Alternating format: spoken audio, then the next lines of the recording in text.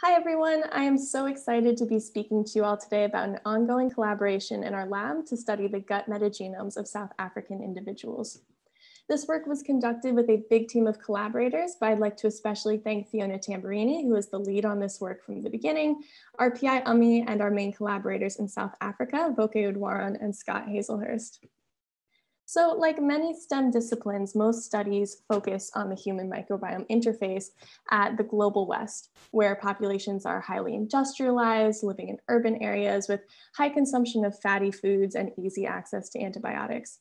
So this visual from Almeida et al. Summarizes the number of metagenome assembled genomes from around the world. And as you can see here in red, the US, China, and parts of Europe are really highly represented.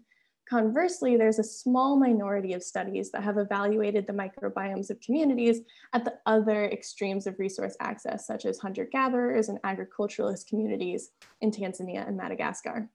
But these tiny number of studies really cannot be used to represent a continent of over 1.2 billion people. So this lack of research becomes a really big problem when we think about the direct relationship between the microbiome and human health. So as communities undergo industrialization, they typically see a decrease in infectious disease risk and then an increase in non-communicable disease risk like heart disease or obesity. And we know that the microbiome has a relationship with the presence and severity of these diseases. Additionally, studies such as Harris et al. Here on the right have shown a difference in microbiome composition in non-responders, NR, and responders, R, to various vaccines.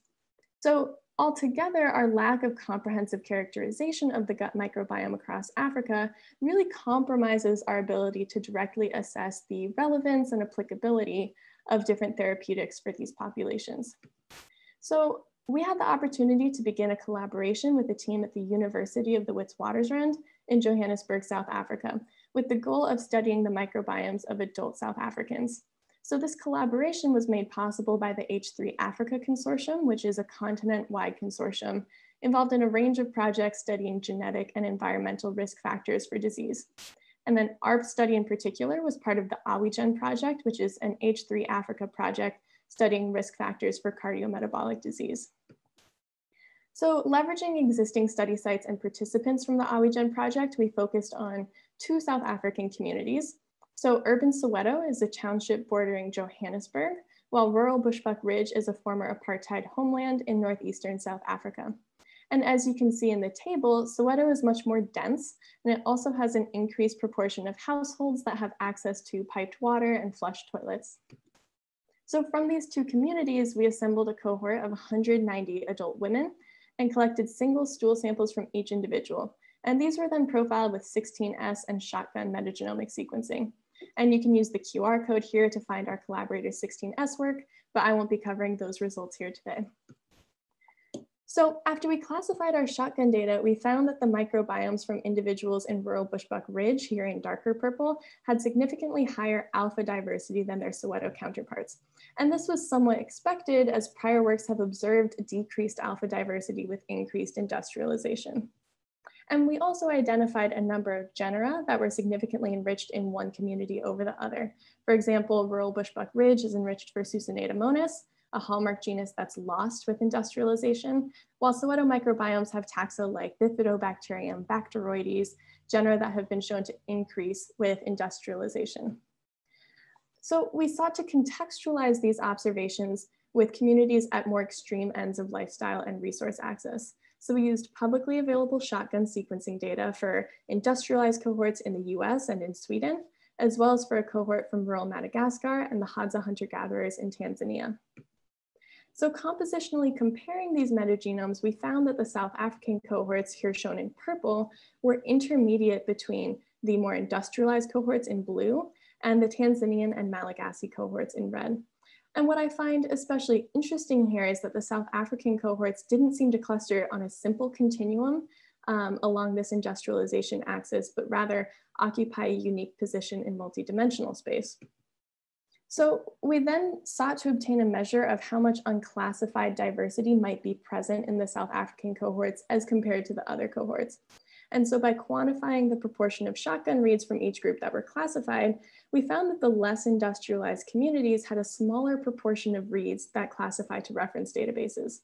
And so what this indicates is that there are taxa in these communities that are not available or represented in public reference databases. And so we wanted to get a glimpse into the taxa that were not present. So we decided to perform de novo genome assembly on our sequencing.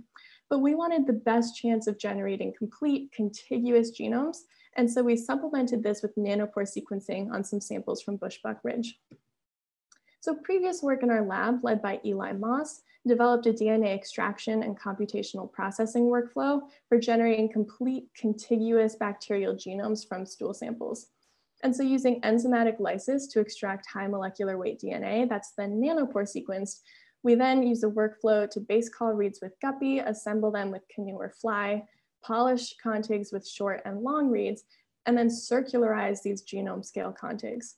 And so from this work, we were able to circularize a number of genomes, including the first circular genomes from any taxa. And many of them, as you see listed here, are pretty typical Western organisms like Bacteroides. So through long read sequencing of our South African samples, we were able to assemble highly contiguous genomes for taxa that have very few or no public references.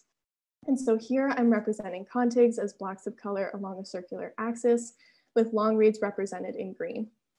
And we're really excited to generate a single contig treponema genome, treponema being among the hallmark taxa that are lost with industrialization.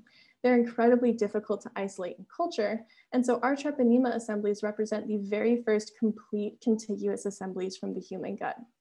We also assembled complete genomes for B. vulgatus and Privitella, which are two taxa for which very few complete genomes exist due to their highly repetitive genome structures. Notably, the first closed genomes for Privitella were only assembled last year using nanopore sequencing. So we also observed a number of highly contiguous genome assemblies for organisms with very low GC content, such as those pictured here, which all fall in the range of 25 to 30% GC and have very poor coverage with Illumina contigs, which you can see in gray. And so when we actually looked at the GC content distribution of our Illumina reads versus windows of nanopore reads from the same sample, we see that nanopore here in dark gray is capturing a much higher density of reads at this low range of bacterial GC contents.